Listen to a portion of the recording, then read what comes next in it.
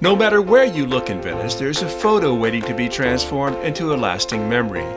And no matter where you end up in Venice, there's always something to delight the senses. Welcome to a city built on the water, a city where you get around on foot or by boat. You simply can't come to Venice for the first time without getting out on a gondola. To be paddled along the Grand Canal is something that you will never, ever forget. Also enjoy the small side canals, having to duck my head under the low bridges.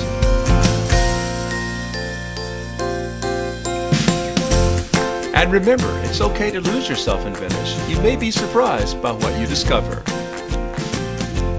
Travel by boat to the charming island of Murano, home to some of the world's most famous glass artists. You can tour a factory and even see how the masters craft hot glass into works of art. On the nearby island of Burano, lace making is an old tradition. And here too, you'll also see works of art of a different sort being crafted.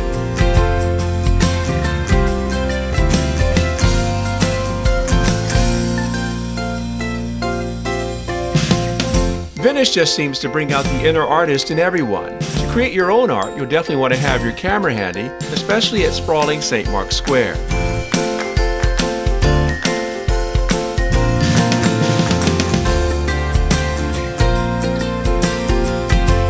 St. Mark's is almost as well known for its pigeons as it is its beautiful cathedral. And certainly pigeons have made for many fun photographs. So my advice is to get out and explore Venice on foot and on the canals. Stop in a bar for a famous Venetian spritz, just as the locals do. Then head out for one last look as the sun begins to set to release your inner artist and capture one final lasting memory of Venice, Italy.